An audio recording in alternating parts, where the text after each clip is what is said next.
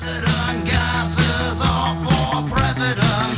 Line up, put your kisses down. Say yeah, say yes again. Stand up, there's a head count. President gas on everything but roller skates. It's sick, the price of medicine. Hi everybody. This is either this is the best time slot because it's at the end of the day and you can all kind of sigh and have a bit of relief, or it's the worst time slot because you're all pissed drunk. So, as you heard, I'm an architect, right? I'm not a contractor. I build stuff. And I do all this other stuff that is in architecture. I give talks and I write books and I write articles and teach and all this other stuff. And I realized a long time ago, now 10 years or so, that the reason for that is because we need to make every building a green building. Not just the ones I design, but every building. So now I work towards that in other ways. But I'm not here to talk about me or my best-selling book, which you should all buy, which comes in a convenient pocket size, which is perfect for Christmas. I'm not here to talk about the 2 other books that just came out this week that you should all purchase. So I was here a year ago, exactly a year ago almost, and gave a talk to you about, we talked about the suburbs, for those of you that were here, if you remember. We talked about Las Vegas. We're not going to talk about that today. What I'm going to talk to you about is really what's kind of become clear to me in this last year. Now, the poet, writer, Ralph Waldo Emerson, when he'd see friends he hadn't seen in a while, he would say to them, "What's become clear to you?" And I always liked that. I always thought that was kind of smart. So that's what I'm going to tell you. I'm going to tell you what's become clear to me just in this past year. It's become clear to me that if you pee in the shower, well, you're a hippie. But if you tell people that you do it in order to save on the water, well, then you're a greenwasher. And that's the way that works. Speaking of greenwashing, it's achieved a whole new level that I don't understand anymore. Now, I've stared at this for hours. And I don't know what's green about it. Maybe her breasts are recyclable, I'm not sure. But merely just throwing the word around is apparently enough now. It's become clear to me that we had more wind turbines in 1920 than we do today. And that we must be doing something wrong because we're going backwards. And that programs like the Rural Electrification Administration that really centralized our power, although they had a good intention, maybe it was the wrong one. It's become clear to me that there are jobs that are no longer allowed to become extinct. There used to be.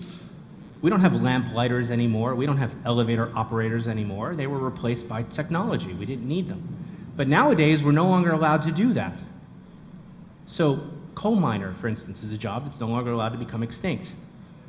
Oil company executive, it's a job that's no longer allowed to become extinct. And maybe we should think of these terms as their inevitable exit strategy.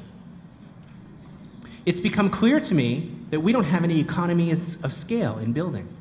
I mean, we think we do, but we don't really. Even if we're building 1,200 homes, we're still building each one at a time. And just because we're staggering the work crews doesn't mean that we have any real economy of scale. I mean, after all, we're not building these things like Tetris, right? We're not stacking them together as we should. We're certainly nowhere near real dream of kind of rolling them out like an assembly line where robots are building our homes, even though there are people that are working on it. It's become clear to me that we don't have any culture anymore. When I was 21 years old, I spent a year in Rome, Italy, and I studied architecture there, and it was a magical thing and transformed how I view the world. And I remember having my first cappuccino ever. And now, I can get one at McDonald's. And that just is a little sad. It's become clear to me that what we should do is put everybody's utility meters on the street so they can get the scrutiny of all the neighbors.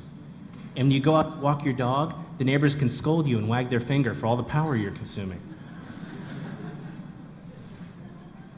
It's become clear to me that we lose 9 square miles of polar ice every day. And yet, I still have people all the time that say things to me like, oh, you believe all that global warming crap? All the time. And it's getting worse. Of course I believe that there's a climate crisis. Why? Because, I have ears and eyes and a brain, and I can read the data for myself, and I suggest you all do the same. The question is no longer when it's going to happen or if it's going to happen, it's how severe is it going to be. It's become clear to me that we've forgotten the function of certain things.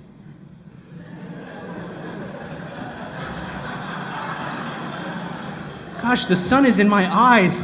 If only I had a way to shade my eyes in some way.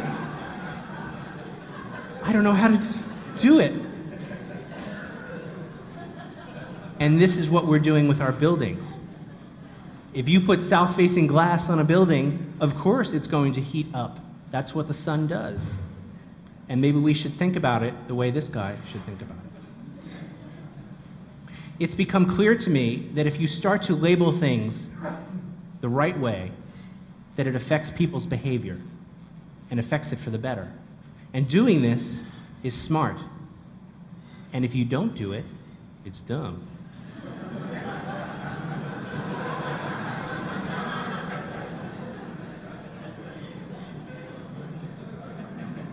Speaking of dumb, Paris Hilton built a doghouse for her 6 dogs, and she spent $325,000 on this doghouse. And this is no ordinary doghouse, mind you. It's got crystal chandeliers, it's wired for power, the works. It's air-conditioned. It's for her 6 dogs. Let me get their names right. Tinkerbell, Marilyn Monroe, Prince Baby Bear, Haruka, Dolce, and Prada. I was talking about this with my friend Cameron Sinclair, who runs a nonprofit called Architecture for Humanity. He goes out in the world and he helps people in need with architecture. And he was saying, do you realize that for $325,000, I could build 22 hospitals in Burma? And that to me just seems a little sad. It's become clear to me that just because something's on television doesn't make it true. And that maybe we should remember that our job as viewers is to question things that we hear. It's become clear to me that we got way too much time on our hands. The average Facebook user uses Facebook 5 hours a month. That's on average. Now, I'm guilty of it too. Who doesn't like to go on and see how fat everybody from high school got? I get it. But imagine 350 billion registered users, 5 hours a month. Did I say something funny? 350 billion registered users at 5 hours a month, billions upon billions of hours. Imagine if I just took a fraction of your Facebook time, just a few minutes a day of your precious Facebook time, and directed it towards making the world a better place, directed it towards making the world good. Imagine the kind of things that we could do. Imagine how many goddamn friend requests you get then. It's become clear to me that there's power in numbers. And just a few weeks ago, we had the 2nd annual Earth Hour, where we asked people around the world to turn off their lights just for an hour. And the best part is that they did. 4,100 cities in 87 countries, 7 continents turned off their lights for 1 hour to show support for the environment, to ease a little bit of the pressure on our poor planet. And it wasn't just in these faraway places. Even in Las Vegas, they turned off their lights. Imagine that. 1 billion people, 1/6 of the planet, got involved in Earth Hour. So little things add up to a lot. It's become clear to me that we're tired of being afraid. After all, for the last 9 years now, we've been told that we're all going to die in a terrorist attack, and that statistically speaking, we're all doomed. But if you actually look at the numbers, there's only a 1 in 88,000 chance of us, God forbid, dying in a terrorist attack. But there's a 1 in 9,700 chance of you choking to death on your own vomit. So what are we really afraid of here? There's a 1 in 11,000 chance of you being killed by a police officer. You're 8 times more likely to be killed by a cop than a terrorist. Imagine that. So what are we really afraid of here? Maybe we need to realign our priorities. And sadly, there's a 1 in 1 chance that you're going to be affected by global warming. Again, the question is not if, it's how much. And that's where we are right now. It's become clear to me that if we have netbooks, little computers that don't do everything, but they've got enough functions to handle 80% of your daily needs, if we've got flip cams that don't do everything, but they do enough for 80% of your videotaping, if we have Kindles which don't do everything, but handle 80% of your book reading needs, maybe we could apply that same logic to buildings. And they're already doing it. Markets like Fresh and Easy having automated checkout. It's not for everybody, but it can handle 80% of what you need. Kaiser's doing the same thing with these things called microclinics. It doesn't treat everything, but 80% of what they see gets treated this way. And in doing so, we can right-size the buildings and not have to make them big to meet 100% of all of our needs. It's become clear to me that we're still missing out on all the low-hanging fruit. Last July, McKinsey & Company did this report, and they found that we could reduce our energy use by 23% just through conservation methods, and in doing so, save $1.2 trillion. And we're just missing it. We're just letting it go by. It's become clear to me that the television should be a two-way medium. It's mostly been a one-way, and that's fine, but really, imagine if the TV lived up to its potential. Instead of just giving us reality television, imagine if we could use it as a communication device. Imagine if you were in your hotel room and then you call up on the screen and you're looking, oh, there's pay-per-view and I can check out my bill and all these other things. Imagine if there was this little extra button, eco-performance. Imagine if you clicked on that, and in doing so, you could start to look at how your stay as a guest compared to other guests, how your water use, energy use started to compare with other people on the same floor, other people in the same suite, other people on the same side of the building, whatever. And in looking at this eco-performance, you could start to change behavior. You could decide if you want the morning newspaper or not. You can set a little timer in your shower to blink the lights when you've been in there for 5 minutes. Imagine the types of potential we can do with our existing technology. Doing this, we automatically see a 20% improvement right off the bat in performance just by measuring this. There's an old saying, if it gets measured, it gets managed. So let's start measuring things that are measurable. It's become clear to me that there's still a whole new wave of technologies that we haven't even addressed yet. Technologies like augmented reality. That through some sort of looking glass, you could start to filter reality and add data and information to start to change your behavior. These don't exist yet, but there are a lot of people working on it. So imagine if you look through your iPhone, or better yet, your iPad, and you're able to see different things about your building and start to change its performance. It's become clear to me that if Chinese dog food contains melamine, and Chinese baby food causes kidney stones, and Chinese drywall smells like sulfur and corrodes your pipes, and Chinese buildings fall down because they forgot to put foundations under them, that maybe there's an overall question of Chinese goods in general, and maybe we shouldn't just buy something because it's cheap. And maybe there's a reason that it's so cheap. And maybe we should keep our manufacturing and processing here where it belongs. Maybe made in China are the 3 most dangerous words we could ever hear. And maybe we need to change our behavior. It's become clear to me that when Mies van der Rohe famously said in 1946, less is more, and then Frank Lloyd Wright, as a smart aleck, said, less is less. And then Robert Venturi famously said, less is a bore. That maybe we need a new dictum for the 21st century, one that involves sustainability. Maybe what we should realize is that not green buildings cost more. Green buildings are more. After all, a green building is energy efficient. It saves energy, in some cases produces energy. It saves water, potentially clean water. And maybe our new dictum should be green is more. And that's what we should be thinking. After all, how does it make sense when we live in a world that has signs like this? This was on a school. And it's not like the kids had a choice not to go in. The sign doesn't have any action, call to action, like, by the way, stop breathing and hold your breath when you're in the, it doesn't say any of that, it just warns you. And that's kind of the problem. And lastly, it's become clear to me that if you're feeling a little lost, you're not alone. I receive literally hundreds of emails and phone calls. Some people show up on my doorstep telling me, I want to get involved, I want to get part of this movement, I want to do something that makes the world a better place. Tell me what I need to study, what do I need to learn, what do I need to read, what do I need to do, what certifications do I need? And I tell them all the same thing. Go, start. We can't wait till you're perfect. We can't wait till you feel like you're ready. We need you now. Start now. Pick a problem and do it now. That's what we need. And that's how we're going to make change. So with that, I want to talk to you about what I've been working on for the last year, what I call Detroit, Dallas, and Despotism. And I'm going to start with Detroit. Now, Detroit didn't start out this way. It used to be a cool place. It used to be a grand city, beautiful tree-lined boulevards. And before it became the punchline to a bad joke, Detroit was really a miraculous city. In fact, it came to embolize the American potential, the American dream. They used to call it the City of Elms because of all the beautiful trees.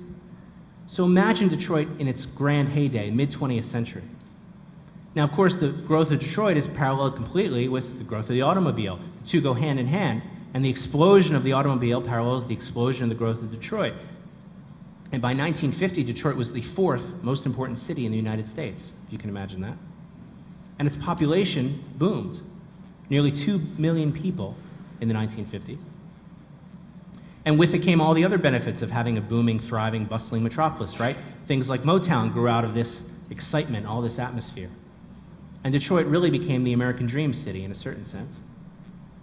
If you had an idea, if you had a notion, if you had an invention, a better mousetrap, that somehow you could change the world. And they did. But this dazzling symbol of the American greatness has diminished over the years. Firms and factories started to close. They moved out to other places. Slowly, quietly, inexorably, the downtown just kind of fell apart. And then it was fueled further by racial tensions. This is the 12th Street riots in 1967. Oh, that is the worst ringtone ever.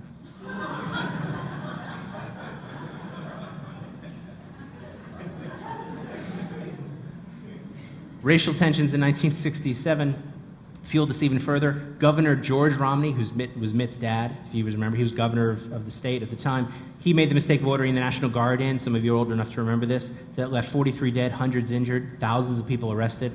And this furthered this kind of white flight out of the city. And what you have left is this kind of downtown. That the car industry, once the car industry leaves it, Detroit will be able to get on its own feet. And I think that's, oddly enough, what's happening. Because the car industry hasn't really done much since the 1950s, right? It's kind of been in a downhill. Remember the Gremlin was going to somehow save? Really? It also didn't help that through the 80s and 90s, GM, Ford, they didn't really build cars that anybody wanted. It also doesn't help when the best-selling car of the year last year was this one. This is the Little Tikes Cozy Coupe. It outsold the Toyota Camry at just 436,000 cars with 457. And the best part about this car is that it's zero emissions. So what we have left is the city of Detroit, the ruins of the city of Detroit, a splendid array of decaying monuments similar to the pyramids of Egypt or the Acropolis of Rome, gorgeous buildings that are just left to rot. And then, of course, all the social problems that come with it. Unemployment hovers around 29-30%, the highest in the nation. And then, of course, the median home price has plummeted. The average price for a house in Detroit is $5,700. It peaked in 2003, like the rest of the country, and then keeps dropping. Now, to give you a sense of scale, you could buy 100 houses in Detroit for the cost of one here in LA. Who feels sick right now? Let me take you on a walk down a typical Detroit street. Now, the buildings are dilapidated, some of them are burnt out, they're abandoned, but imagine that infrastructure rebuilt. Imagine how cute it would be if people lived here and children played here and trees came back and the buildings came back. You can get a sense of what it was like, a little bit of a sense of it anyway.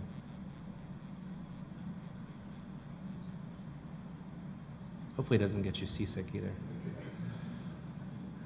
And of course, it goes without saying that because of this dilapidation, that Detroit is regularly the murder capital of the U.S. This is, by the way, this isn't a painting, that's a photograph. And then all these other social problems that come with it. Detroit has about a 50% literacy rate. High school freshmen have about a 22% chance of even getting all the way through and graduating. So the propositions are pretty bleak there. It also doesn't help when you have city councils and city leaders that are corrupt. Kwame is referring to Kwame Kilpatrick, the former mayor of Detroit, who was indicted on, pled guilty to 2 counts of obstructing justice, and he had an affair and all this other mess. So what we have is we have Detroit, this big, giant hulk of a city that's now vacant. And it's big. I mean, not only did it house 2 million people, it housed them in this big area. To give you a sense of scale, you could fit San Francisco, Boston, and Manhattan within the boundaries of Detroit and still have square footage, square miles left over. It's a big place. The sad part is that 100,000 plus lots are vacant. A third of all of Detroit is just abandoned. These are real photos from Detroit. It's just empty land. Buildings that burn down and they become structural, issues, and then they have to take them down.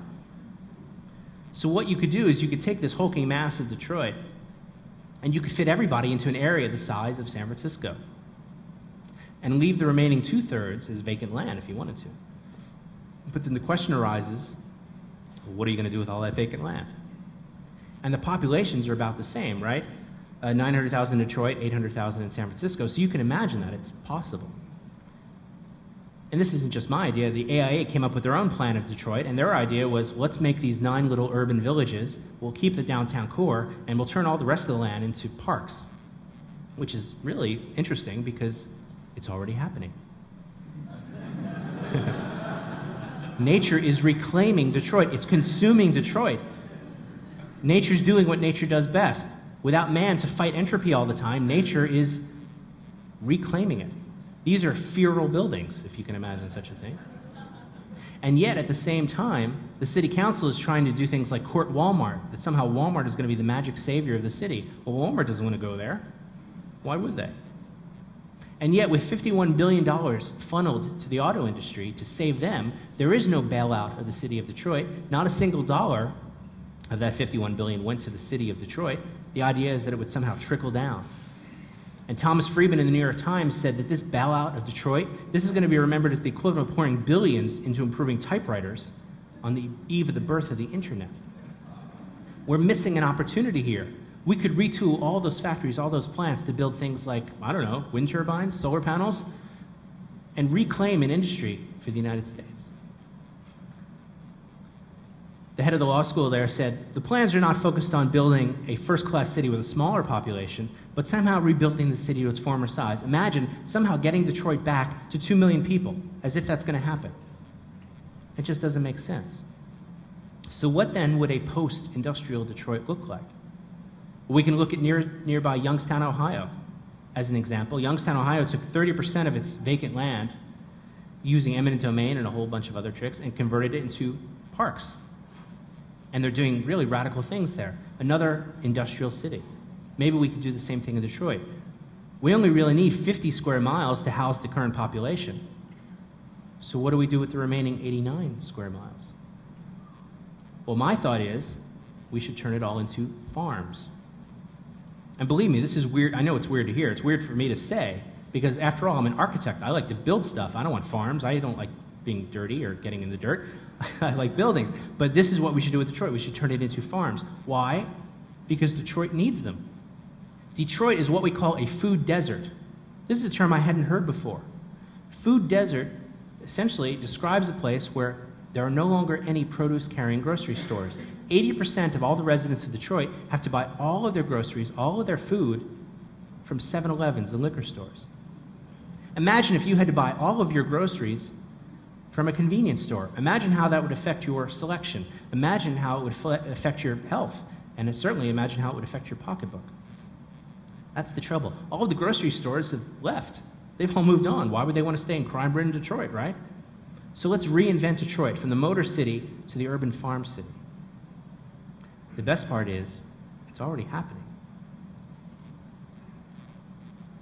In the wake of assembly lines, hundreds and hundreds of tiny little urban farms are taking root. And if you're wondering where they're going to go, where they're going to fit, I'm going to show you. Here's Detroit in 1949. St. Cyril's was this gorgeous old Art Deco church that since vanished. Here it is in 2003, and here's the most recent satellite in 2008. You want to see it again? 1949, 2003, 2008. Detroit is unraveling. The urban fabric is eroding. It's going away. It's literally devolving right before our very eyes. This is why we have so much room for farms. John Hance, who's one of the biggest businessmen there, a big millionaire guy, he started Hance Farms, which is now the single largest property owner in the city of Detroit. And they're planting farms and creating jobs and creating food. And it turns out urban farms are a good choice for a post-industrial city because urban farming creates $5 of job growth for every dollar that you spend on food. So it's quite a little business. And right now, out of necessity, 15% of all the food in Detroit is grown locally on these little mini urban farms. About 500 of these 20 by 20 lots. There's a handful of 3-acre and even 10-acre farms because there's enough room for it. And they're doing all this, remind you, in a 4-month growing season because they have winters there. I know you're not used to that, but they have winters there. 15% of all their food just inside the city limits, more so than anywhere else in the country. So imagine this vision of combining architecture and building and sustainability into a vision of an urban farm. Tomatoes growing on vacant lots, orchards growing on former school grounds, mushrooms growing in little dank basements, hydroponics in bankrupt apartment stores, and livestock grazing on former golf courses. A vision of an urban farm. And then we could take these old buildings and using pretty simple, crude technology, we could just cover them up and make little greenhouses and convert a 4-month growing season into a 12-month growing season. And we already know how to do that.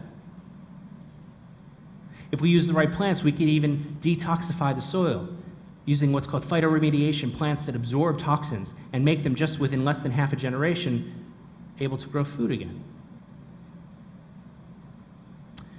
This was a little house that this little husband and wife team, Gina and Mitch, bought, architect and artist couple, and they bought this house here for $1,900.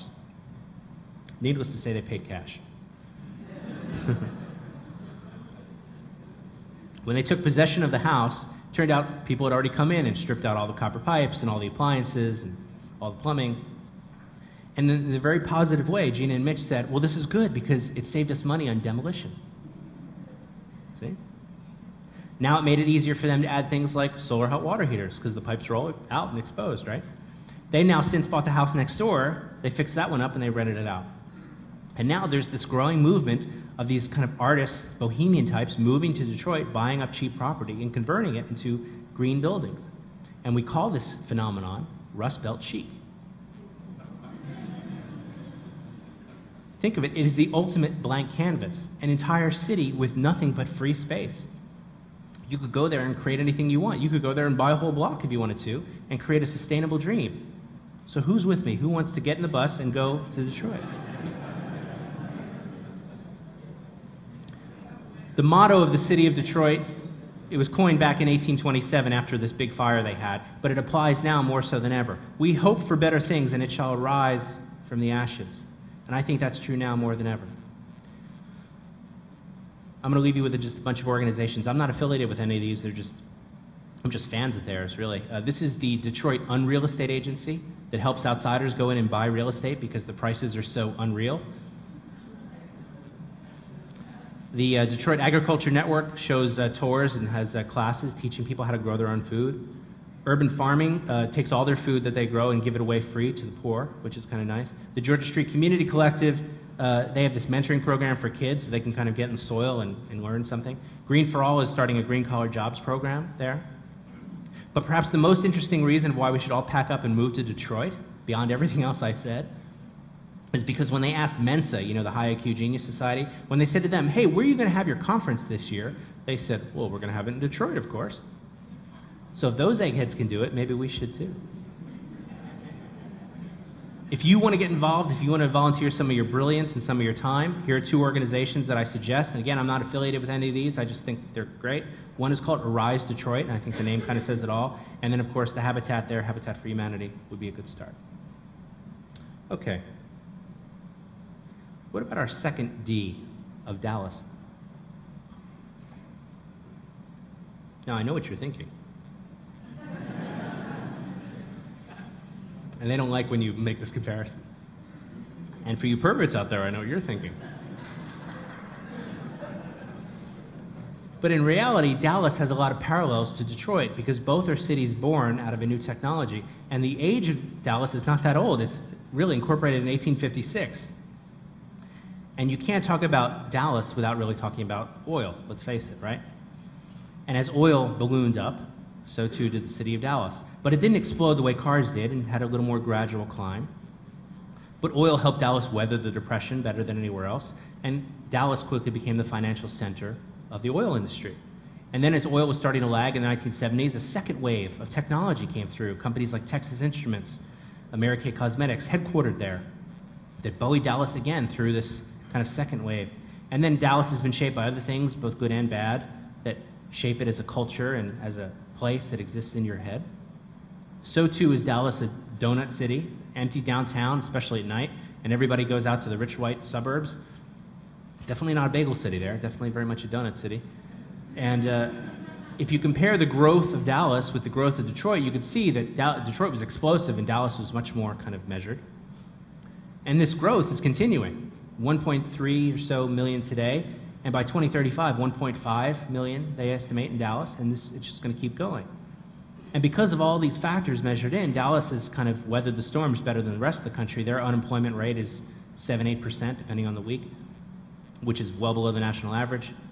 And Dallas is everything you can imagine. If you haven't been there, it's just pretty much what you'd expect, with kind of weird signs and weird food and weird people, and and they're real nice, and they look you in the eye and shake your hand and all that creepy stuff. And then they wear hats, which I'm not used to.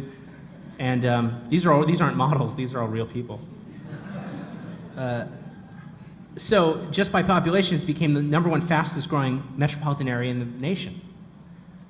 So it's because of this that we kind of focused on Dallas for my nonprofit, Urban Revision, which I'm going to tell you a little bit about. Urban Revision started in 2007, 6 or 7 or so, with the idea that we were going to help cities develop sustainable city blocks, and we didn't quite know how we were going to do that, but we started with that kind of grandiose idea. And we were going to do this by kind of rethinking and re-questioning things. And instead of the old development model where we say, please, Mr. Developer, please come in and please build whatever you want, and we'll bend over backwards and do whatever you say just so you build here, we thought, well, that's kind of silly. What we're going to do is we're going to have the city decide what they need and really let them determine it, and then we're going to approach developers with a pre-finished package. And the reason we focused on cities so much is because for the first time in history, half of the global population now live in urban centers. This has never happened before, and I don't know if you realize how monumentous this is. For the first time in history, a majority of Earthlings live in cities.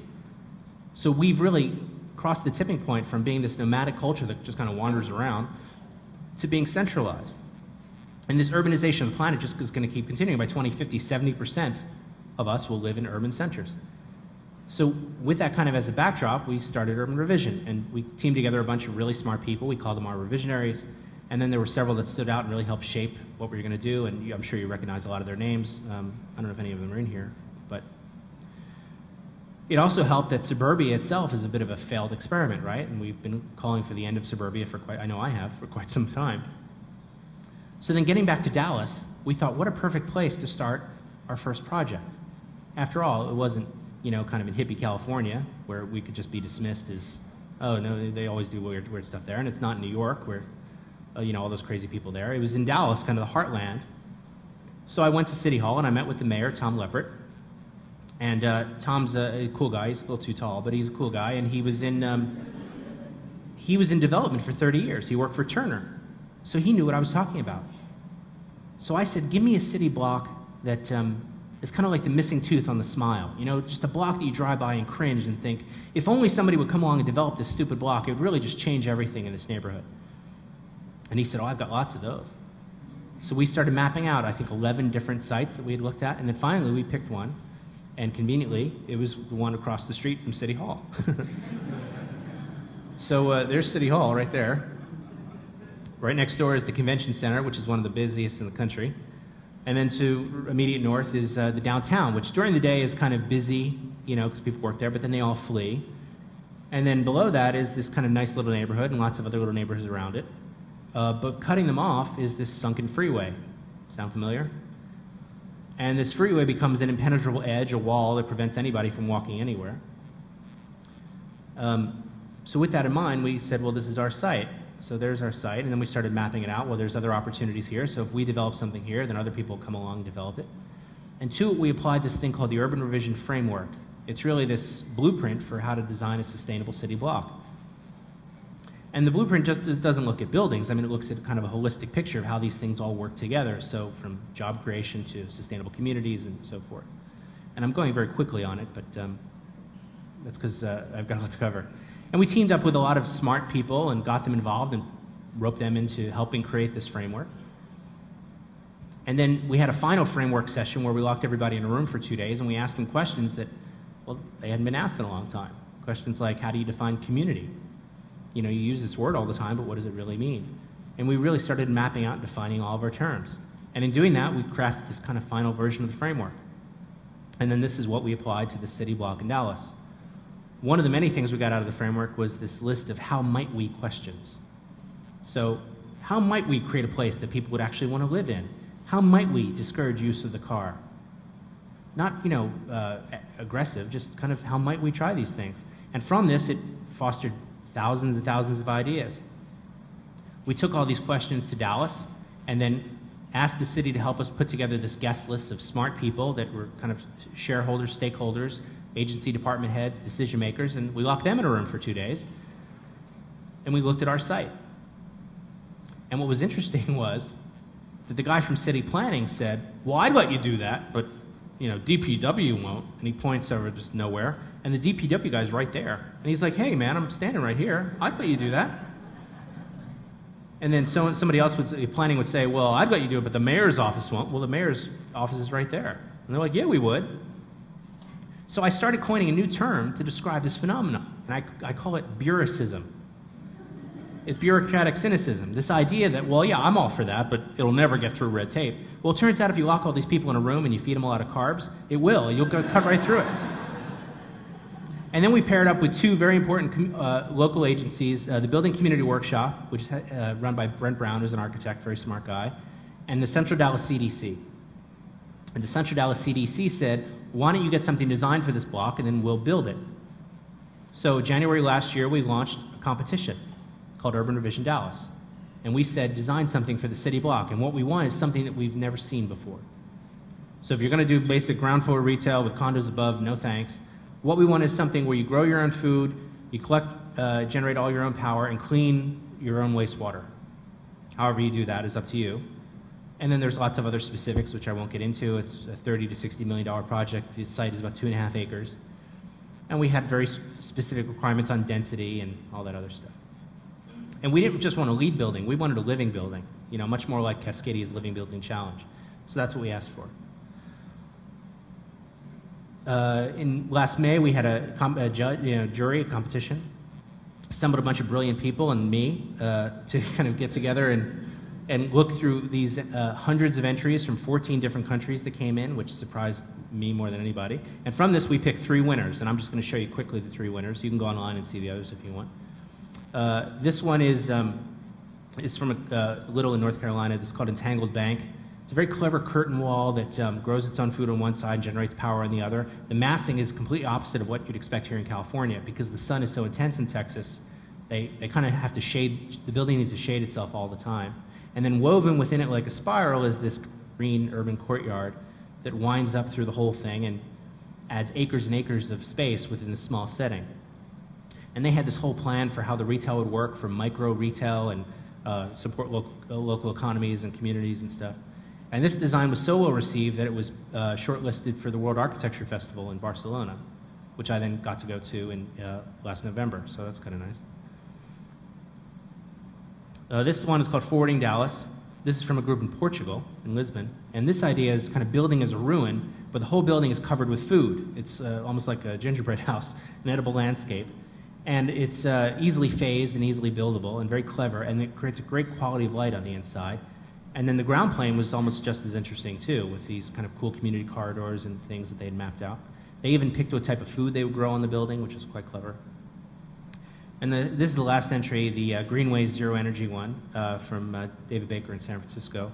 And as kind of funky as the building is, I think this entry finally won because of the ground plane more than anything, which says a lot about the jury. I mean, after all, how many competitions do you see with chickens in it, right? Like any competition, the winners were cool, but the other entries were probably even more cool. These got honorable mention. They didn't win, but they were kind of noted. This one was quite clever. It's really a giant vertical farm all the way on the inside, similar to something you'd see in Southeast Asia. This one was clever. It incorporated vertical wind turbines all throughout it. This was from a student of Bruce Goff. It was a giant organism that was quite clever. I love this one. This one used discarded shipping containers in this framework so the building could grow over time as needed. These used prefabricated trays, which is quite clever. This one had a plant list that showed what plants would grow at what season and how they would complement each other, so how the strawberries would help the corn and so forth. This was this cool framework that would just keep growing over time. This was a kinetic building that opened and closed and moved, which I was sure would kill somebody, but the judges liked it. This one had a very clever facade solution, and then this one I love. This was taking old discarded airplane fuselages and clipping off the ends, and then creating apartments in the tubes and sliding them in, which is pretty ballsy. And then this one is creating the whole thing as a giant wetland, kind of reclaiming the whole site for nature. And then this one went even further and just said, well, screw it, let's just rip up all the asphalt and concrete. So I like that. And then we had entries that didn't even have a building. They were theoretical statements about something, and so those were cool too. So this was the process that I just walked you through very quickly, but you kind of get the idea. So we had those 3 winners, and of that, we sent them off to the developer, CDC, and said, well, you can pick which one you want. And they did their due diligence, and they did. And the best part is that we haven't even broken ground yet. Haven't even put a spade in the ground yet, and the mayor's already said, we're going to make this whole thing a green empowerment zone. And other developers are already now eyeing these other parcels that they once ignored. So imagine what it'll be like when our winner gets built by the developer. So that's pretty exciting. Urban Revision went on to do other things. This is City of San Francisco master plan for the Civic Center. Again, lock people in a room with a lot of carbs for 2 days and then ask them lots of questions about it. The process goes like this. We have brainstorming with lots of Post-its, and then visualizing ideas, and we refine those ideas, and then we present them all to the actual department heads. They get to present them to their bosses. And we convert sketches like this into sketches like this, that turn into sketches like this, that eventually will become sketches like this. We then take all the information we get and we put it into a book and make that available to everybody so they can see the entire process. So here's the San Francisco book, and you kind of get the idea. Okay. What about our final D? Despotism. You guys remember 6th grade civics class? Despotism, it's the exercise of tyranny, of some tyrannical ruler. And most of you, when you think of despotism, you probably think of it on the political spectrum, the opposite of democracy, really. And it is. And when you think of despotism, you probably think of these kind of vicious, vile dictator types like Kim Jong-il there. That's the best picture I could find of him. But the type of despotism I'm talking about is, I think, even more sinister. This is economic despotism. And by definition, again, it's the opposite of democracy. It's when you go from a balanced economy to one that's slanted, where all the wealth is held by, 1% of the population. And this is really embodied in places like Dubai, which is the poster child for economic despotism. All that wealth, all that opulence, and no taste at all whatsoever. And they kind of build all this stuff. And what's interesting is I was reading about how this poster child for greed had this problem. There were 3,000 cars that were abandoned at the airport. And they couldn't figure out why. And I mean abandoned, like the keys in the ignition, maxed out credit cards in the glove compartment, a little apology notes on the windows saying sorry, and they couldn't figure out why. Well, it turns out that the reason why all these cars are abandoned is because it's against the law, under Sharia law, to have debt, to write bad debt. So fearing death and prosecution and jail time, they just left. They just dumped everything and got on a plane and left all their cars there, which I think is quite telling, because you go to jail for these types of things there. But is this really any different than, let's say, what Enron did, right? With their bilking of everything, and they're just walking away. And what's funny is in the lobby of the Enron building, they had this engraved in granite. There are 4 key words: integrity, communication, respect, and excellence. Real integrity? So just because you carve it in granite that doesn't really mean anything. And now we're seeing kind of a little more sinister plot with the banks that too big to fail, and bailing them out with large, massive amounts of money. But as an architect, I can tell you, they might have this bailout, but they're not lending any money to anybody. None of my clients can get funding for anything. So oftentimes you think maybe this is the plan that we had for saving the economy. Save the banks, but who cares about while the rest of Rome burns? Well, you know what? This idea of too big to fail is a little sinister, because I'll tell you something else that's too big to fail.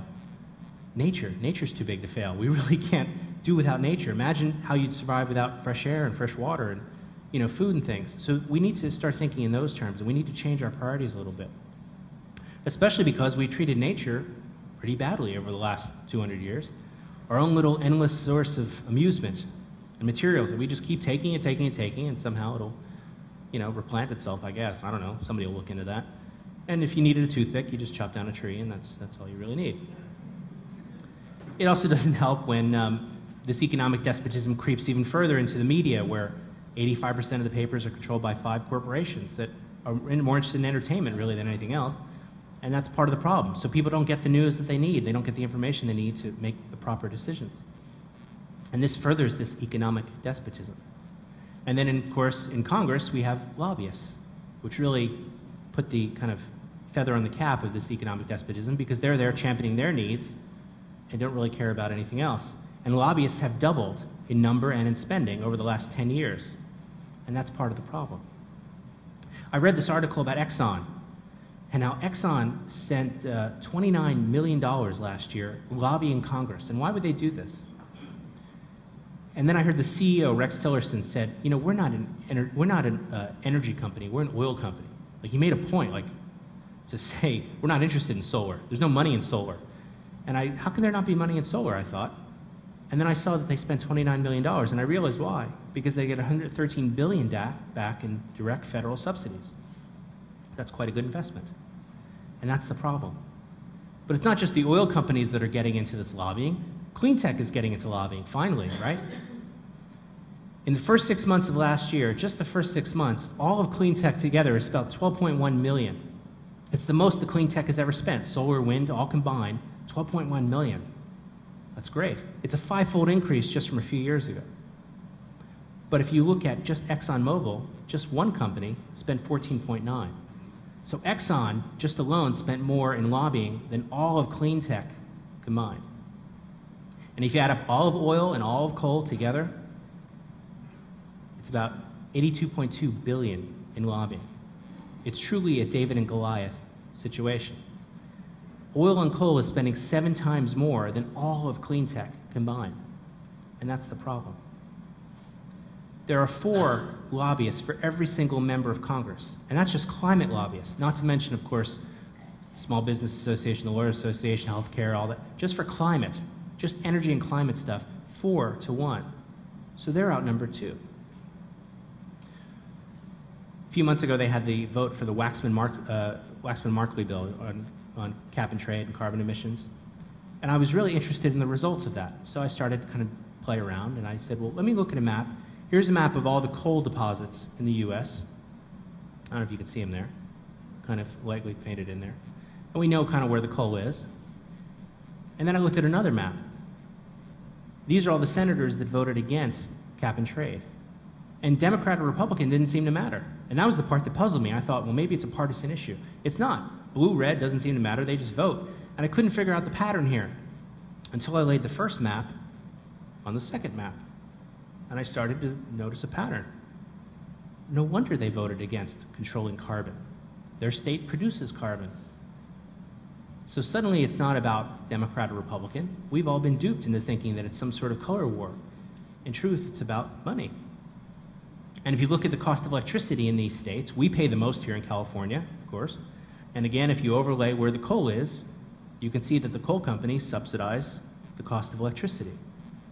So that way they can keep doing business as usual. And again, another pattern. And yet, whenever I talk about this to other people, they say, well, clean coal is the answer. Clean coal doesn't exist. They don't even have a prototype. I mean, if they had at least a working model of it, it'd be something. Clean coal is a myth. It's just all made up. It's something that can distract us another 30 years before we start to do something about it.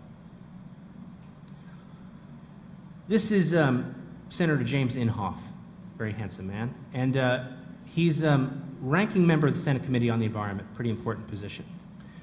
If you look at his campaign contributions, which are all a matter of public record, $660,000 he's collected just since the year 2000 from oil and gas companies for his campaign. This is also the senator that said the famous line, "Global warming is the worst hoax ever perpetrated on humanity." The worst. Worse than the moon landing. I don't know. Even on his website, even has a little like spot on his website where you can go and read all about the disproving global warming and how it's all fake. But if you look at his voting record, which is also a matter of public record, you can see that 100% of the time he's voted in favor of his oil and gas companies. And why shouldn't he? I mean, that's who's paying the bills. So I want you to do me a favor. Here's his phone number. I want you to call him and tell him what a good job he's doing for the American people. Go ahead, write it down. It's fine. This is Dr. Joseph Romm. He's fellow of the Center of American Progress. He says that we Americans suffer from what he calls anti-science syndrome, or ASS, as he calls it for short. And this ASS is creeping further and further, and it's affecting kind of all parts of reality. And this ASS just is everywhere. And by the way, you should check out his blog at climateprogress.org. It's some of the best thinking about climate solutions, and you can actually read the science. Now, the trouble is that we've had ASS for a while. After all, we used to think that California was an island until science disproved it. That's what science does. It's science. It's not opinion, it's science. That's why they call it science. Science is not debatable. It's science. If I have an opinion, you can debate that, but that's what I don't get. And that's the trouble. But science is being debated by people who suffer greatly from ASS. Look at these guys. Mitch McConnell from Kentucky, big coal-producing state. Peer-reviewed evidence has shown that the sun is driving temperature change, because the sun is hot. Michael Steele, head of the RNC, the supposed warming is actually part of the cooling process. Greenland, which is now covered in ice, was called Greenland for a reason, right? No, that's not at all right. John Boner from Ohio, a carbon tax will increase taxes on any American who turns on a light switch. This is actually not true. It's been proven otherwise. And then my favorite, John Shimkus from Illinois, only God decides when the earth will end. Really? We used to have real leaders that looked out for the best interest of Americans, people that cared about people. Great, fantastic leaders like Martin Luther King, Mother Teresa, Bono, people that really got us and looked out for us, selfless, altruistic people. And these people have been replaced by, perverts and pedophiles, apparently. I don't even quite get it. We have Mark Sanford, and, the worst of all, this guy, what a disappointment, right? And that's the trouble. We need new leadership. Now, last year, we had an election. And what a great election it was, right? The most people ever voted in that election, 129 million votes cast, in the biggest election in history. But we had another election that year that was a little bigger. Maybe this is how guys like this end up getting elected. I don't know. So who are we going to get? Who are we going to get to be this new leadership? Who's going to rise up and help us and actually look out for people, for humanity? You. That's what we're going to get. We're going to get you. We need you to get up and do it, damn it. Because that's what we need. All of us need to step up and become leaders in our own way. And if you think it's intimidating, if you think it's overwhelming, you have all these tools at your disposal, things that can help you broadcast your ideas to millions. You have your own media network. You have access to everybody.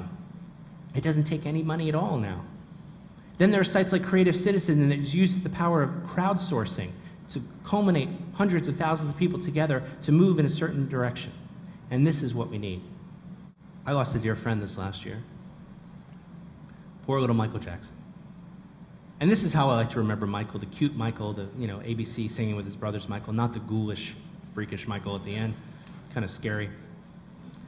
And you have to remember that Michael, in his own head, I think did this for us. I think he thinks he did this because this is what he wanted us him to do. So Michael really at the end became a bit of a tragic figure, right? Once great, so much talent, so much promise, so much achievement, but in the end just kind of came sad and pathetic and resting on his laurels and could be great again, could really be great again, but now has just kind of lost his way.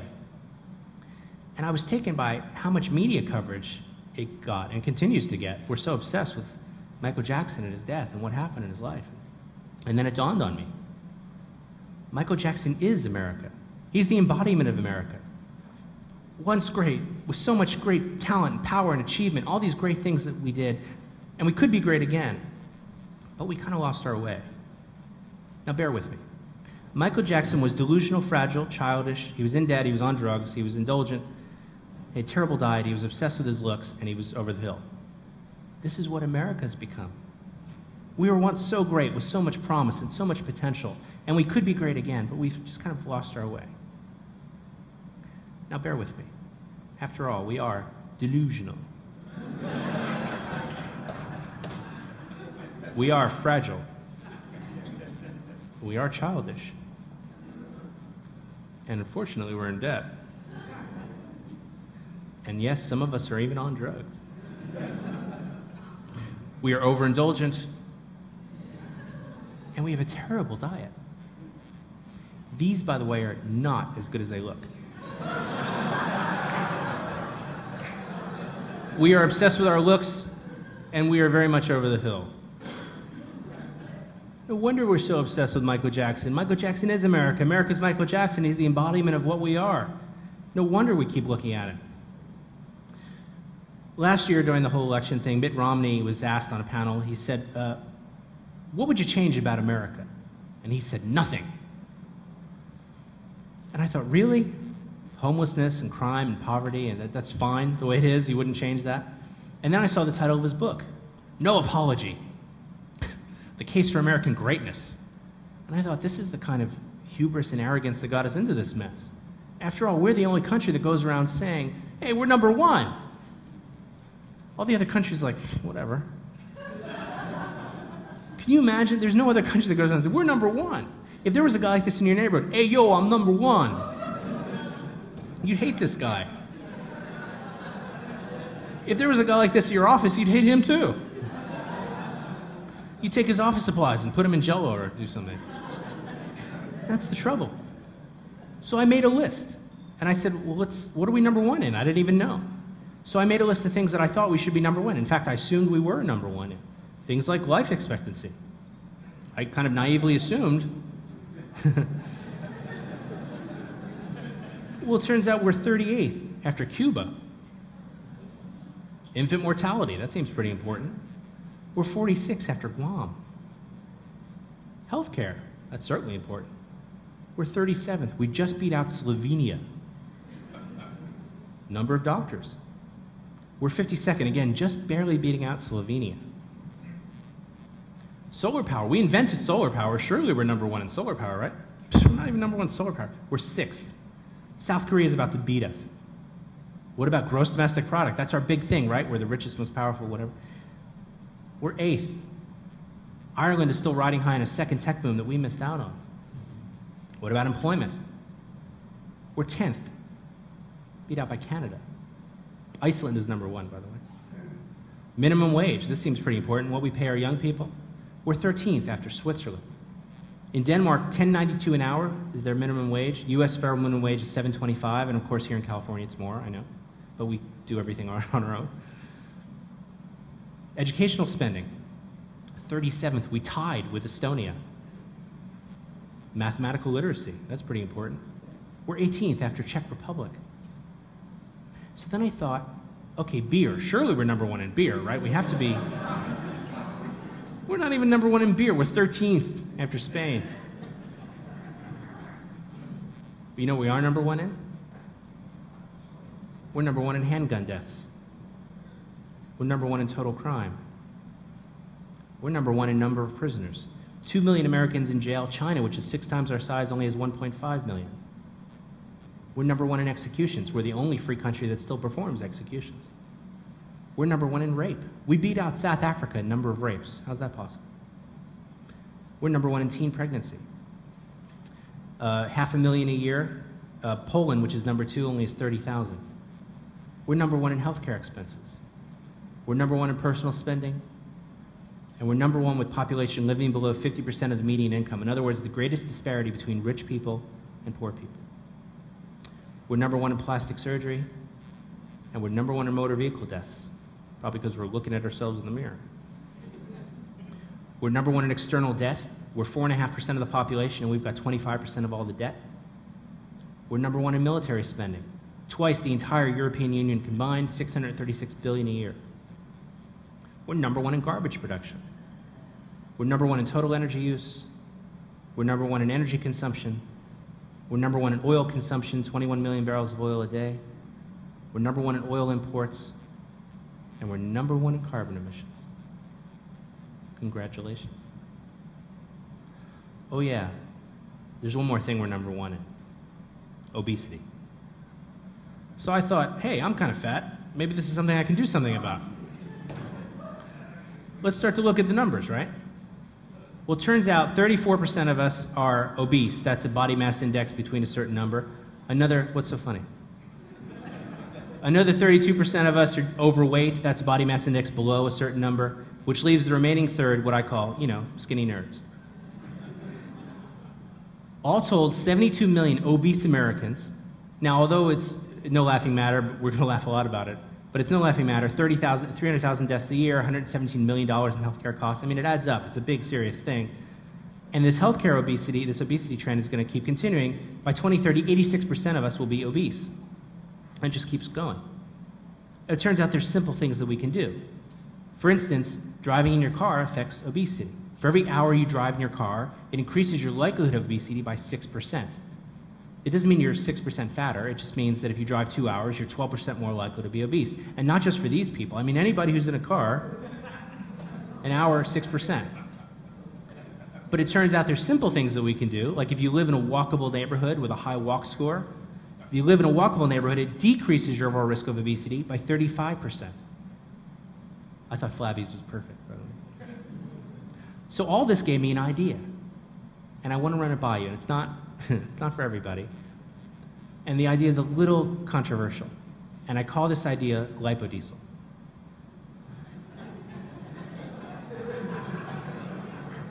I have a friend who calls it acetylene, but I think that's crude. Now, here, just by the numbers, 72 million obese Americans, it would cost about $5,000 each to do liposuction on all of them. That's 360 trillion. It's a lot. But liposuction for all of them, it's a lot of money, granted. From each one, we'd get, on average, 50 pounds of fat, let's say. And that's average. I mean, obviously, there's some people we know we could get more. That's 500 million potential gallons of fat fuel. At 125,000 BTUs per gallon, that's 64 trillion BTUs produced. That's a lot of energy. You divide the first number by the last number, that's half a penny per BTU. It's the cheapest energy on the planet. We've solved the energy crisis once and for all. Imagine how happy all those fat people would be knowing they've saved 3.2 million tons of CO2 every single day. And they're thinner. And the best part is, it's a renewable resource, because we'll fatten up again. We'll get fat again. Enough to power 800,000 homes for an entire year. If instead of heat energy, if you want to do the conversion to electrical energy, it's an easy math problem. 1.21 gigawatts of energy, which oddly enough is what Marty and Doc Brown needed to power the DeLorean, which is just a coincidence, really. What we need to do is we need to think more creatively. We need to find creative solutions to our problems, because the old thinking that got us in this mess isn't going to cut it. We need to think like my idol, Willy Wonka, and find more creative outlets. So with that, I want to give you some homework. 5 things I want you to try so you can be, cool like me. First thing, I want you to do something. And I know a lot of you in this room, and I know you are doing something, but I mean something big. I'm going to get a lot of people together, and we're going to have a conference, we're going to have a contest, we're going to have this, we're going to start a competition, we're going to start an organization, whatever it is. And the best part is you're not alone. Look around you. All these people are your fellow compatriots. Second, arrange a talk with your school alma mater organization and have them bring me out and talk to them about this stuff. Because if you notice, I haven't talked about my work at all. I've only talked about other people's work. I'm trying to be selfless here, which is hard for, I'm a Leo, so it's hard for me. Third, if you're looking for ways to save the planet, the easiest thing to do is just follow the money. It's an old consulting trick that we used to do, right? First question I would ask at the first meeting, oh, you want to green up your facility? What are you spending money on? How much on electricity? How much on gas? How much on air conditioning? Those are the pain points for people. Those are the easiest places to start to make change. And therefore, they become the easiest savings. Fourth, change your perspective. Start to view all of these social issues as failures of design. They're design issues. Crime, homelessness, they're all failures of design in some way. And therefore, they can be redesigned and somehow questioned and re-questioned and fixed. And five, if all this seems intimidating, and if it all seems overwhelming, and it is, just pick one thing. One thing and become expert at that one thing, whatever it is, whatever floats your boat. Children's health, indoor air quality, solar panels, whatever, I don't care. We've got so many problems, pick one. And find out everything you can about that one thing. Find out ways to make that information more available to people, more accessible to people. Find ways to package it up and give it away to people. That's what we need. That's how we can be the change you wish to see in the world. Because that's what we need. That being said, there's a bunch of organizations I want to tell you about real quickly that I think you should get involved with. Architecture for Humanity, I mentioned briefly. They provide architectural services to people in need all over the world. The founder, Cameron Sinclair, wrote this book, Design Like You Give a Damn, which kind of says it all. There are local chapters here in LA and elsewhere, so I encourage you to get involved. Green Home Guide is a free resource where you can list yourself as a green professional if you want, read reviews about green products, all free. So might as well take advantage of it. Greenerbuildings.com, another free website with great articles and information and data. How You Eco is a kind of a social networking meets green site where you can go in and see what other friends' products they like and don't like, and you can rate and talk to different people. It's very kind of cool. West Coast Green, I speak at 40 conferences a year. This is perhaps one of my favorites. It's up in San Francisco, so it's a good excuse to come north. This year it's at the end of September, so I encourage you to check it out. And lastly, the most important book you'll ever read. No, I'm just kidding. But this past year, in addition to writing my 2 books, I had friends that wrote books, and these are 4 books that I encourage you to check out as well. They're just very cool books. Design is the Problem by Nathan Shedroff, The Truth About Green Business by Gil Friend, How to Build a Small Green Business, and 75 Green Businesses You Can Start. Get them at the library if you don't want to buy them, I don't care. But they're great books. Okay, you can download this presentation from that address here. Otherwise, I encourage you all to come up and give me a business card, and I'll contact you back. Otherwise, thank you for coming. Thanks for not throwing anything, and have a good day.